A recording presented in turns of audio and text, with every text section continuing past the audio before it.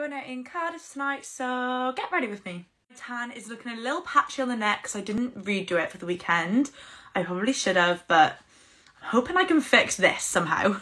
It is currently 25 to 7. I have just under 2 hours to get ready. We actually have somewhere booked tonight, so I have to be on time, so wish me luck. I was thinking of just going for like a soft matte eye tonight, so hopefully that'll save me a bit of time instead of doing like a full glam. Don't worry though, it's still going to be very glam. I just set that cream bronzer and I'm adding the teensiest bit of depth using my Jordan t-shirt, the new Definitive palette. I couldn't think of the name of it then, and I used the shade Gaia. And I'm just setting and brightening up that lid.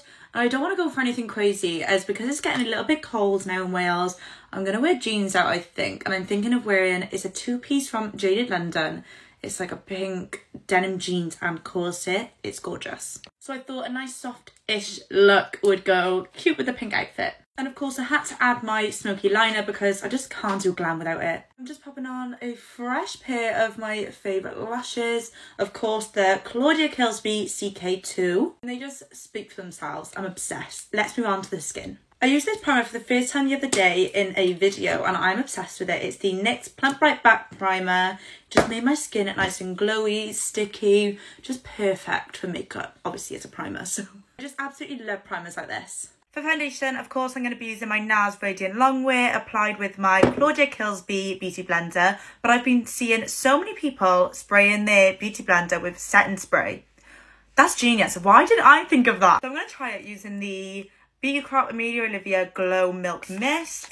Just give it a good little spray. Gonna let it sink in for a sec. I feel like it has made it a little bit more glowy and hopefully it'll make it last longer as well. I'm just adding a little bit of foundation to that patchy tan. Using my NARS Radiant Creamy Concealer and I use the shade Medium 2 Ginger. I got concealer in my eye. Ah! I literally can't see out my left eye right now. It's so blurry, but the show must go on. How the hell? How I just managed that? I've got concealer in my eyelash. New ones too.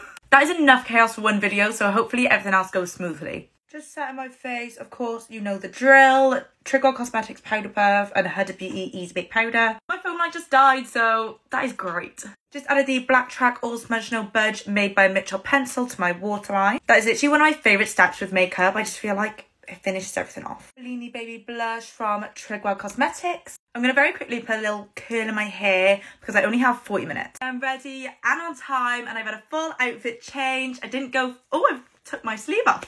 I didn't go for the denim two-piece as it's so uncomfortable. So I put this dress on, but I got a little makeup on it because you should really put it on before my makeup, but hopefully it'll dry out good. Thank you for watching.